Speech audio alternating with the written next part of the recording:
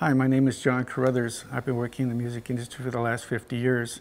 I've worked for most of the major manufacturers in design and production.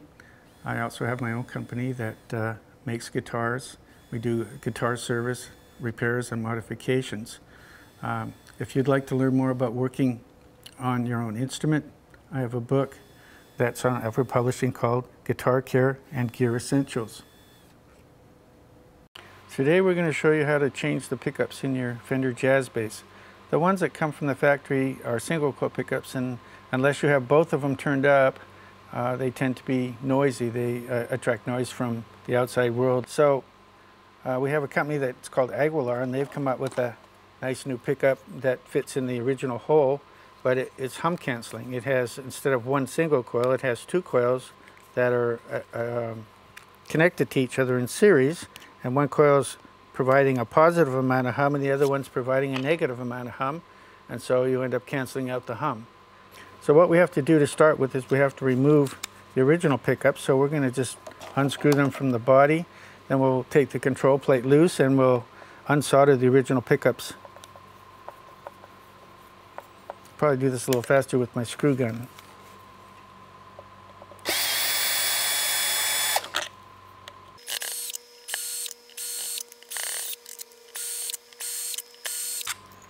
Okay, so I'm going to put these screws in here so we don't lose them, so when we want to put the new ones, when we have them.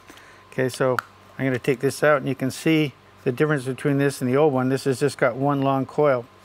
And normally when these pickups are made, they wind one in one direction and have the magnets so that they're the opposite polarity of this one. And so what happens is whenever noise comes in, if they're both on, equally, then you'll have hum canceling. But as soon as you adjust so you only have one pickup or a mix of the two that's not even, then you'll get hum. With the new ones, they're hum canceling all the time, so you don't have to worry about that.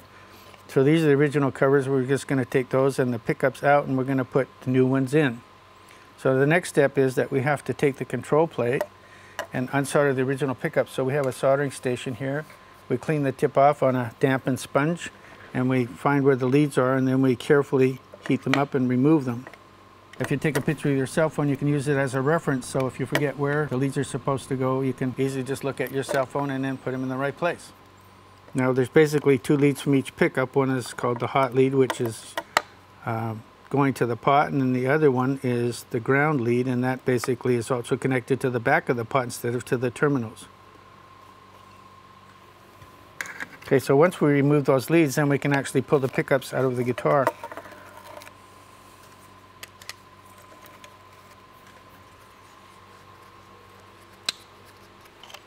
So if you're not going to be using these, it's a good idea to leave the covers on because they protect the coil and it's not likely to be damaged. So maybe someone else might be able to use them for something else, or you might be able to put them on the web or something and sell them to somebody. So there we go. We'll set these aside. So we removed the old pickup. As you can see, we pulled all the wires out. Now we have the new one to put in. Now on Jazz Bass, the pickups are actually, there's two different ones. There's a bridge one and a neck one, and they're different lengths, so you want to make sure you got the right one for the right position. Now in here we have three leads instead of two. Two of them are grounds. One is a ground that's connected to the shield, and the shield is a copper foil that goes along the bottom of the pickup. Then the other two leads are the plus and the minus from the pickup itself. Now we have to feed these leads back through the hole that the original pickup came out of. Sometimes it can be a little frustrating trying to get all that wire to go in the hole. So what we do is we take the ends of the wires and we twist them together. And that makes it so we got much better chance of getting it through the hole. So now we find where the hole location is and we shove the wire into the hole, push it through, and now we can pull it up. And we have to be careful to make sure that the sponge that's under the pickup's in place. And then we can actually put the pickup in the hole, put the screws in, and it'll be ready to hook up. So now you can see how it's spring-loaded from the sponge. So we take the original screws that we used to screw it into the body, and we'll put those back in.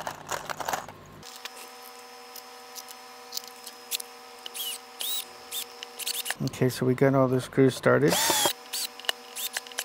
Okay, so we can just take a hand screwdriver and adjust it how we want so that we can set the height once we got the strings on the guitar.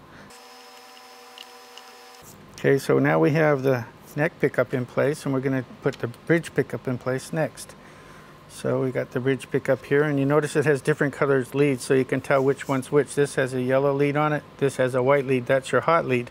So we're going to use that same trick again. We're just going to twist the wires together so it goes through the hole easy. We can move this control plate, just let it dangle off the edge here, and we'll see if we can get this through the slot here. There we go. We'll pull these up where we can see them. Okay, now we have to put the sponge in so that we got some height adjustment. Then we'll get the other 4 screws that we need. We'll put those in the pickup, and we'll have the pickups in place.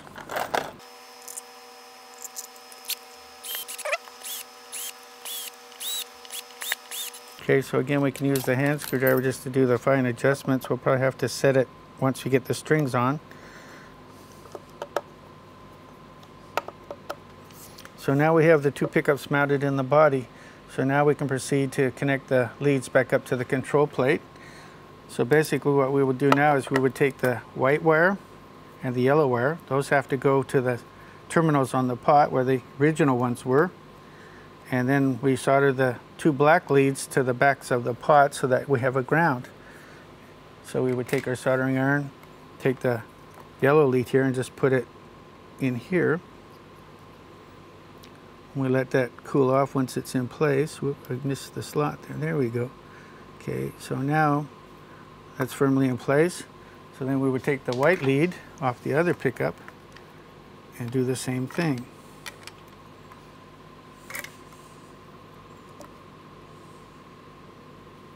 So we can get a grip on it here.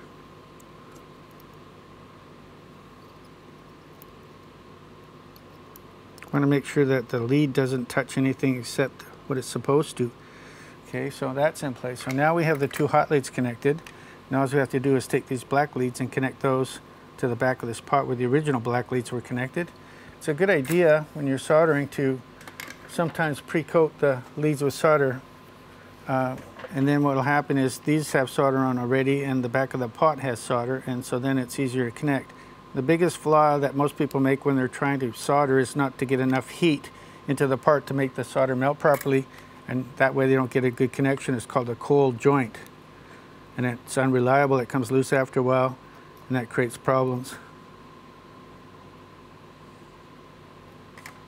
Okay, so when you got fresh leads, sometimes they don't want to solder. You can take and clean off your tip on the sanding sponge, on the soldering sponge, and then you take and apply some solder that's fresh with rosin on it onto the leads that you want to attach. Then you can bring those leads over to the pot, heat it up with the soldering iron until the solder on the pot melts. You'll tell when it gets smooth and shiny and flows out like a liquid. Then we can put the other one in the same way.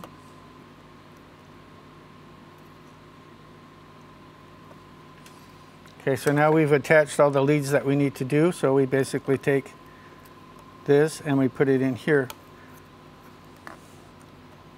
Then we can put the screws back in and it should be ready to go. Now that we've installed the pickups and got the strings back on the guitar, we need to set the height of them.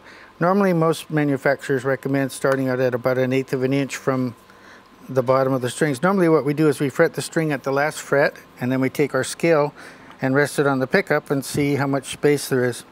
So if we check here, looks like we hit this one pretty close. The treble side's maybe just a little bit high, so we'll just lower that down just a little bit. Check it again. I got to fret it at the last fret. That looks pretty good. Now we'll check out the bridge pickup. That one's right on. This could come down a little bit. Pretty good guesstimation.